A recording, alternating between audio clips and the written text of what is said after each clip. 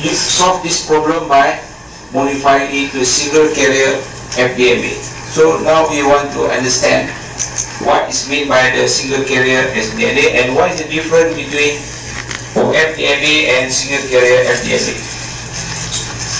Okay, as you know, for uplink, the only component they need to add into the transmitter or in the receiver is the DFT, discrete Fourier transport.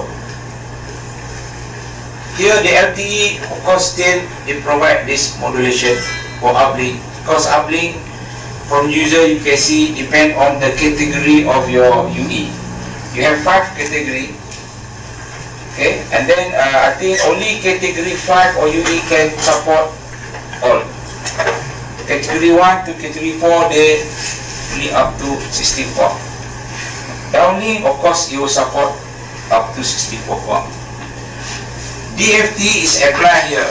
The PCGST is applied before you go to the sub-carrier mapping, because here is just to transform it into the frequency domain.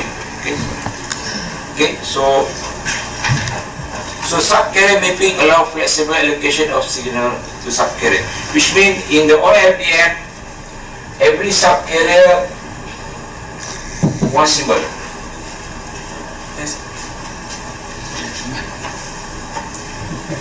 So in OFDM, every sub-carrier is one symbol, but in the single carrier FDMA, sub-carrier can contain many symbols, but they spread out over a number of sub-carrier. That's why they call a single carrier, right? So with this, they can overcome the effect of big APR. Okay, so those are why then. So sub-carrier mapping and flexible allocation above to an available sub-carrier. So, but they still have IFT, and so they still have a cyclic perfect insertion there to overcome the intersymbol interference effects.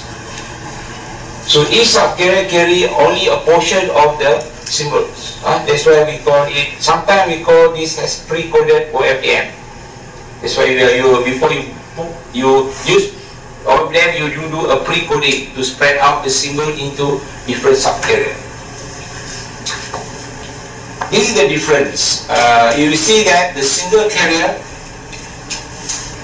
only at the transmitter and at